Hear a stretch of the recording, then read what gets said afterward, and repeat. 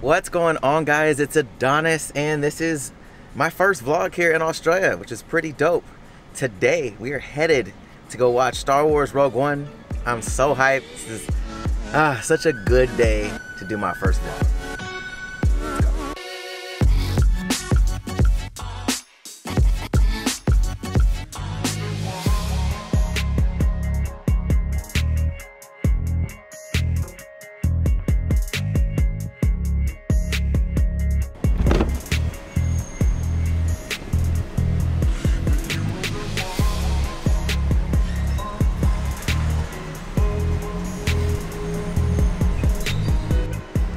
What's going on, guys? So we're headed to get the haircut, get cleaned up, going to Culture Kings here at Pack Fair. Oh man, it's a nice day outside. Alright guys, so just got cut, Culture Kings, represent, good looking. Yeah, so we're about to go meet up with my boy, get some food, then we're off to see Star Wars, get our reaction, first impression of the movie, non-spoiler review, so let's get into it.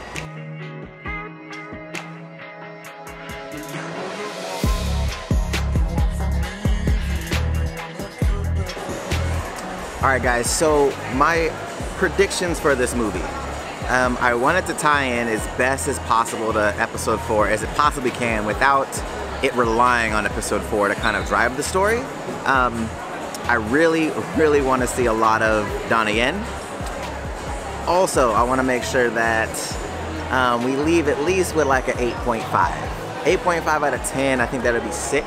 I don't need it to be ridiculous. I just need to enjoy it. I know I'm already going to miss the crawl at the beginning since it's not there. But hopefully, it doesn't ruin the beginning for me, because usually that's like the most exciting part, is that crawl gets you hyped. So that's what my predictions are.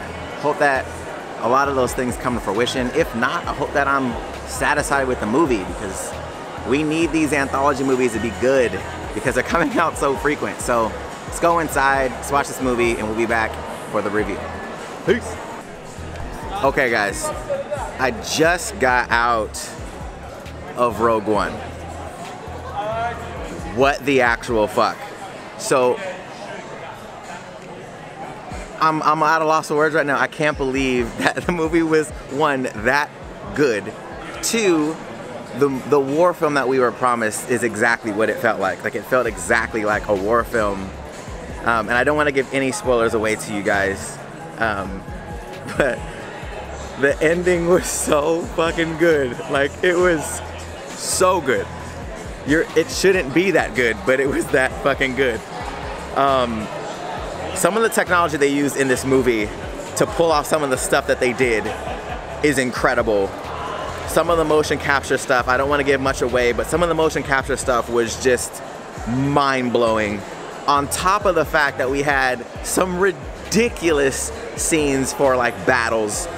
Gareth Edwards has the ability to show scale really well, and we saw that on the beach battle. So sick. The Death Star in this movie is just ridiculous.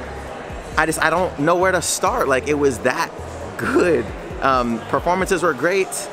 It was definitely a darker movie. Like, it didn't feel like a Star Wars movie in the sense of like that lightheartedness. Like, there was some really dire times in this film, and it felt like more of an adult movie. Like, it didn't seem like a family event. Like, it definitely felt like it needed to be what it was to kind of tell the story in the next episode, which is episode 4.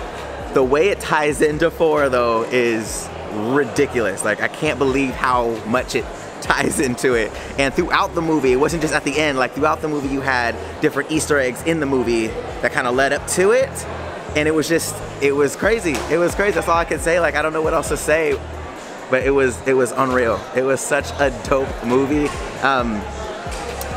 I don't know, I can't pick a best part right now. I gotta see it probably a couple more times.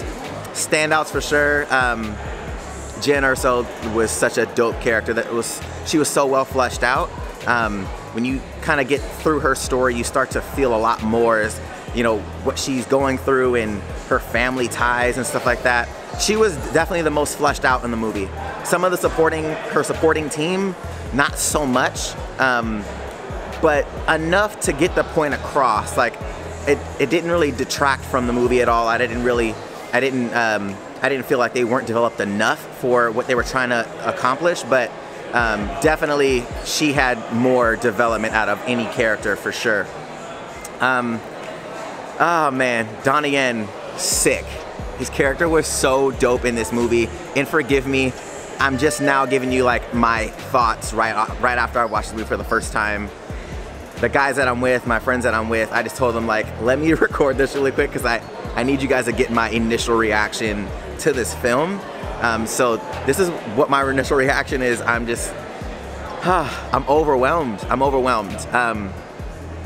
So forgive me if I don't remember everybody's names and things like that at the moment, but I was asking for at least an 8.5 before the movie. This is like a solid 9.5. A solid 9.5. Like it's that good. And there's tons of stuff in there. I definitely have to watch this maybe four or five more times because there were so many Easter eggs in this movie that led to other things in other movies. I just thought he handled it really, really well. But if you guys got to see the movie, what did you guys think about Rogue One? I would really like to know in the comment section down below. If you guys like this review, hit that thumbs up button, show your boy some love, and if you haven't subscribed to the channel yet, you're gonna wanna do that. Hit that APP logo in the corner to subscribe to the channel, and if you wanna check out my last video, link will be right here to the side. All right guys, until next time.